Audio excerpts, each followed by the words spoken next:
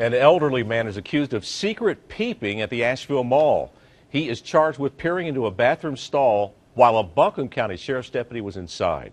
News 13's Ashley Searles is live at the Asheville Mall tonight. This deputy was off duty, Ashley.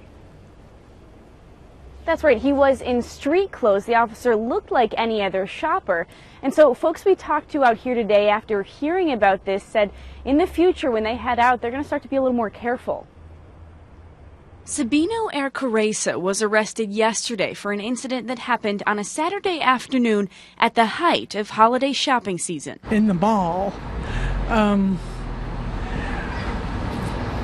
That's interesting. The 84-year-old was caught peering into a Sears bathroom stall, according to Asheville Police. That doesn't sound good, so I imagine that, yeah, it probably would be a good thing to arrest him and see what is going on with him. I think it's obvious why it's disgusting. He shouldn't be doing such thing. I mean, that's awful. Crazy.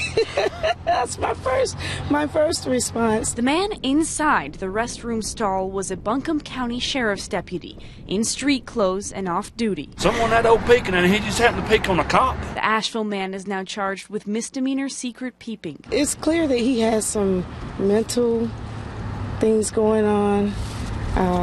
Otherwise, he wouldn't be doing that. So I'm hoping that that was further investigated for his behalf. Some we spoke to today said going forward, they'll be more careful at the Asheville Mall or avoid it completely. I don't go if I can get out of it, period. Now again, the suspect in this case was arrested yesterday. He's since been released on $2,000 bond. Reporting live tonight from the Asheville Mall, I'm Ashley Searles, News 13.